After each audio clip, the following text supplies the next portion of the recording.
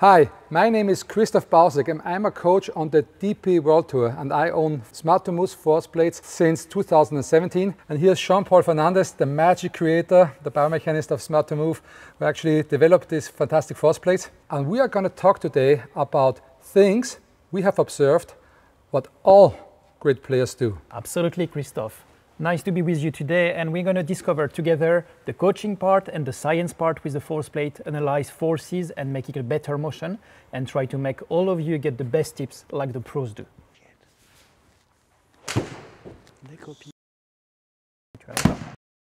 Okay guys, we have here Matias. He just recently became professional and he's going to hit a shot for us here and we're going to analyze it and see how his data is. Matias, on your go, please stand on the force plates. Just before hitting the ball, I will request to rock your feet heel to heel. He recently became professional. That's perfect, we've got the shot. Let's have a look together. What are the main points to discover with the golf pros and what are the secrets of performance? So, Jean Paul, we have his swing recorded now. Absolutely. And there is a way to look at things. Can you just maybe run us through? Absolutely. There's a recipe to help you to look at the data. The first thing is always the timing. Okay, you just look when the peak of forces will create motion happening. And we know it's crucial that everything happens before impact.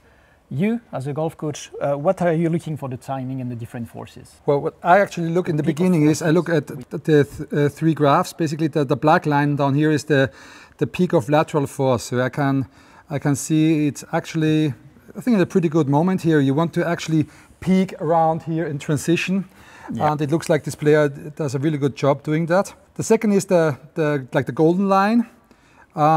That's the peak of the rotational force. Yeah. So what we like to have is that it peaks around lead arm parallel, maybe just before lead arm parallel.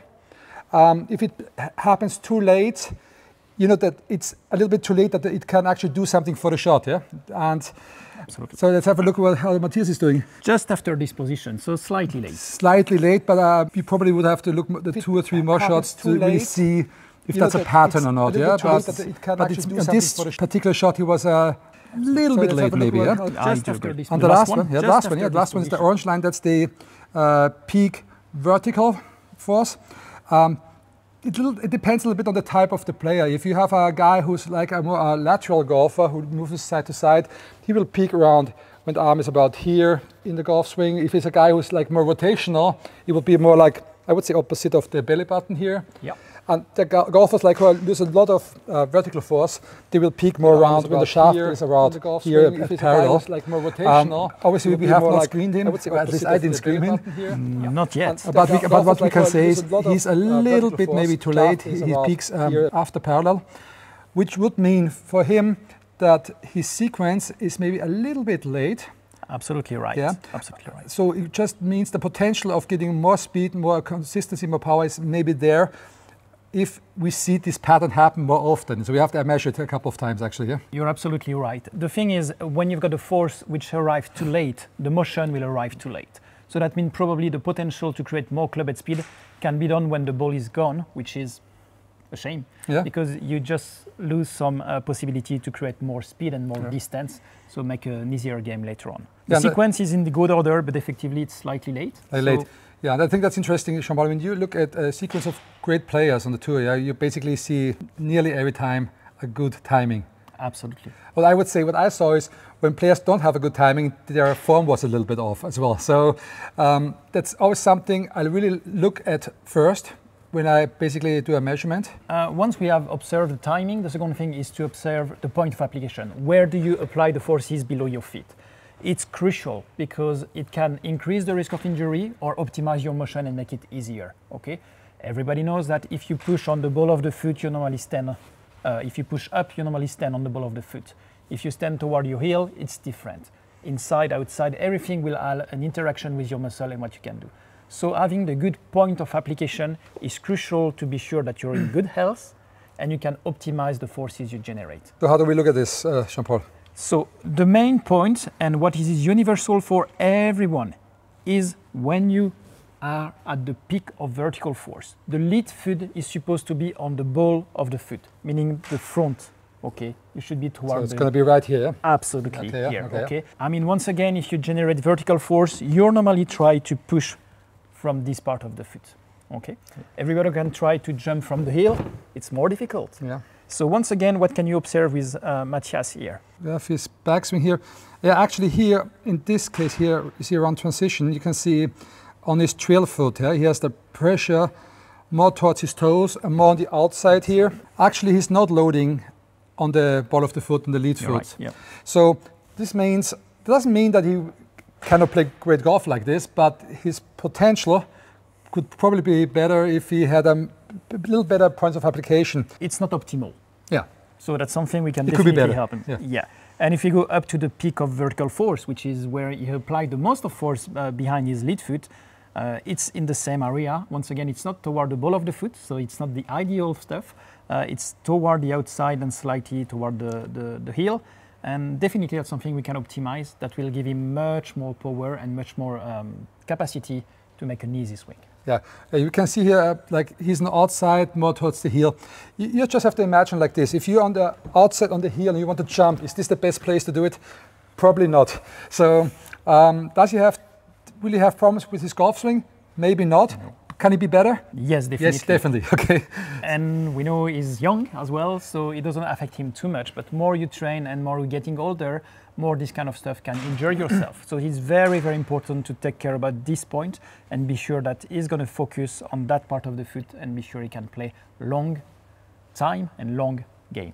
Yeah, I know, for example, Jean Paul, it has been an opinion of many golf teachers or golfers that you have to put your weight in the heel immediately after just right at transition. I think that's something which has to go. This belief has to go.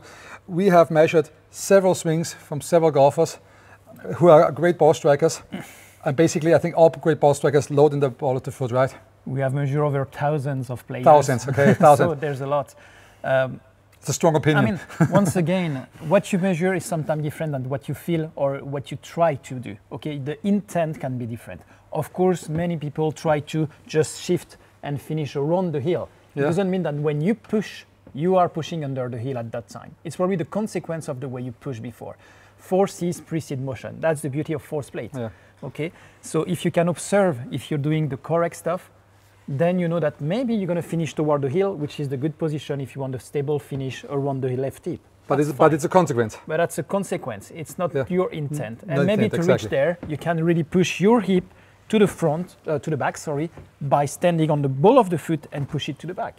Yeah. And it's not an issue. That works. So never make the confusion between intent, feelings, and what really happened and what's the most efficient. That's why we measure, yeah?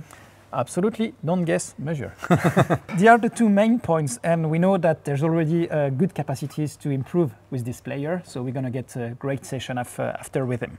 The first thing, when we've got that, when the timing is correct and when the point of application is correct, then we can start to pump up or maximize his forces, because if there's more forces, there's more motion potentially, so more speed. Okay, and I think everyone is happy to get more speed. At least I would be. Okay. So this is where we have to start to analyze the capacity of the player and knowing if it's better to generate lateral forces or rotational forces in the horizontal plane or vertical forces. It's like your right-hander, it's like you got left or right high dominant, it's like you prefer to turn to the right, turn to the left. You've got some natural capacities and natural way to stand.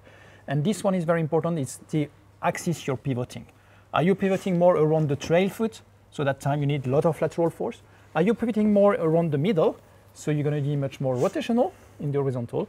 Or are you pivoting much more onto the lead leg? That's going to generate much more vertical force.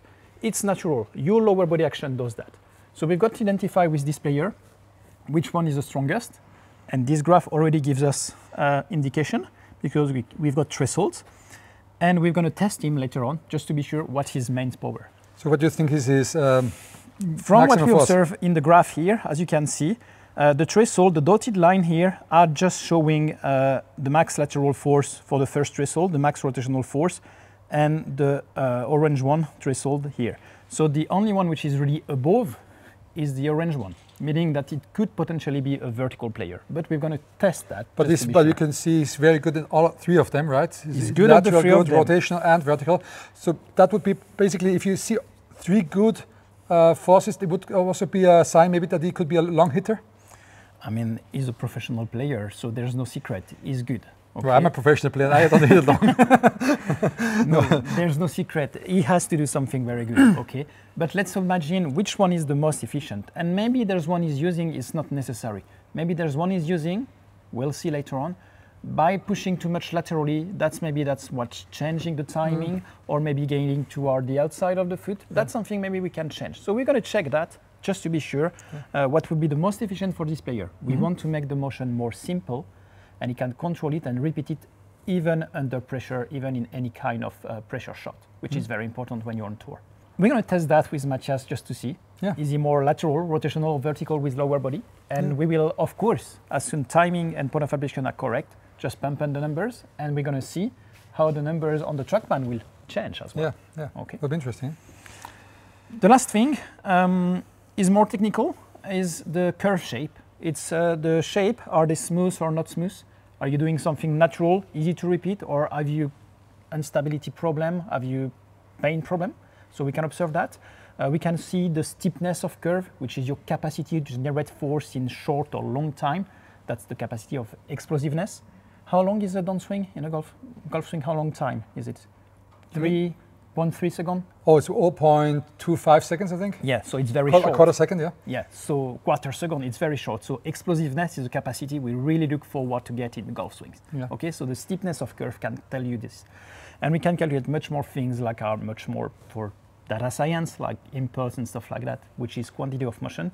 We may not go too deep into that today, but you can go really deep and really screen the capacity of the players and compare before and after, and what the coach will do, how you can change the data and improve the player and the ball flight data. You know, Jean Paul, I use force plates not only on my tour players, also with every player.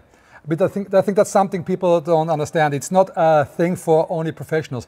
When you get an amateur golfer, or let's say a beginner, on force plates, you immediately can direct him in the right direction. Absolutely. You can save so much stress and so much time. So that's one of the reasons why I use them actually, because when I put just normal recreational golfers on force plates, it explains for me as a coach exactly why he's doing something. When you can see he's coming crazy over the top of something, I actually can see in the data, oh, there's something wrong. And I always use this system, like this 4-step system. I always look first timing of the forces, point of application, then magnitude.